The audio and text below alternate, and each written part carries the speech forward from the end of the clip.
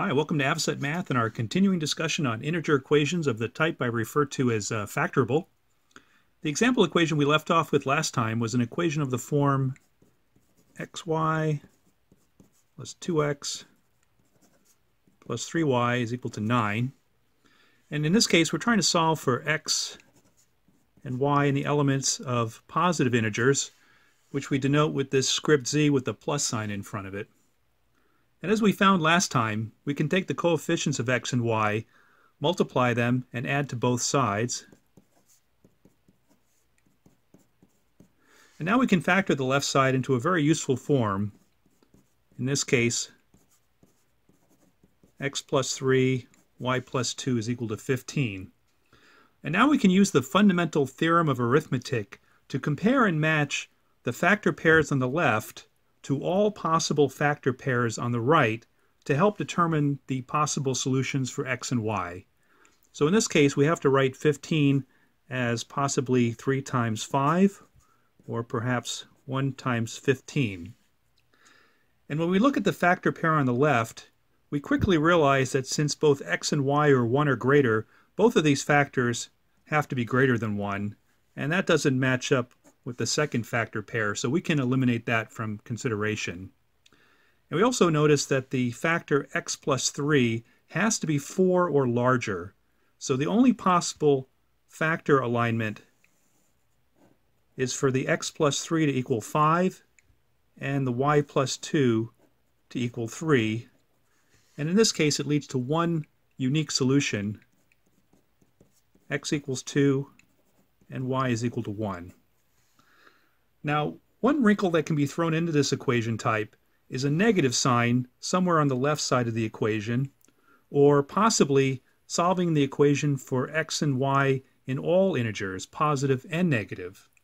And in either of those two cases, we have to consider factor pairs such as minus 3 times minus 5, and also minus 1 times minus 15. And in that case, we find that we'll have 4 possible factor pairs to consider, and at least for this example, all 4 factor pair lead to solutions in x and y, and also we can't uniquely assign x and y, so this problem would then expand to 8 possible solutions, and that's partly the reason why in most AMC example problems we find that the x and y we're trying to solve for are limited to the set of positive integers. So, generalizing this result, we find that if we're faced with an equation of the form xy plus ax plus by is equal to some number n, that we can take the coefficients x and y, multiply them together, add to both sides, and factor the left side into the form x plus b, y plus a, is now equal to taking this number now and reducing it to all possible factor pairs. And then again, using the fundamental theorem of arithmetic to compare the factor pair on the left to all the factor pairs on the right. And you can come to one of two conclusions. Either you can find some factor pairs that match up, in which case you've found one or more of the solutions to the equation, or you may find that no factor pair matches up, in which case you've determined that there are no solutions. So either of those is a possibility. Now, I'd have to consider one last wrinkle to this problem, and that is the possibility that there is a coefficient in front of the xy term. So as an example, what if we had the equation 6xy plus 4x plus 3y is equal to 54, and again we're trying to solve for x and y in the set of positive integers.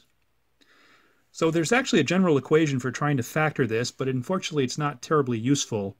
So a better approach is to consider the factor pairs of 6, one of which is 2 times 3, and try to look for how you can generate the coefficients 4 and 3.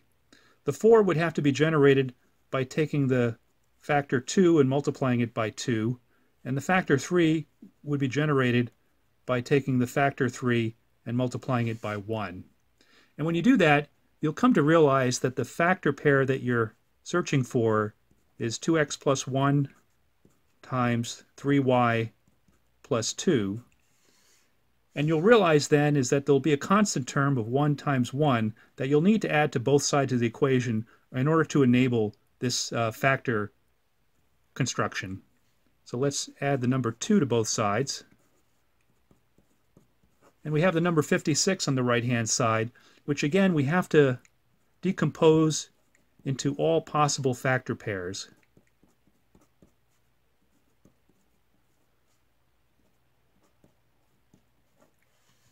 And here again, since we're solving for x and y in the set of positive integers, we realize that both of these factor pairs have to be greater than 1, so we can quickly eliminate this last factor pair from consideration as before. And as we look more carefully at these factors, we realize that the left factor has to be odd regardless of the value of x, and the factor on the right is odd or even depending on the value of y.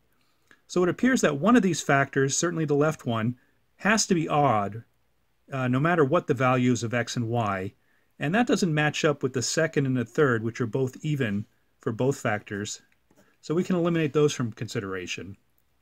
And since the only value on the left that has to be odd is the left factor, we find that the factors have to match up with the factor pair 3y plus 2 equaling the even number and 2x plus y equaling the odd number.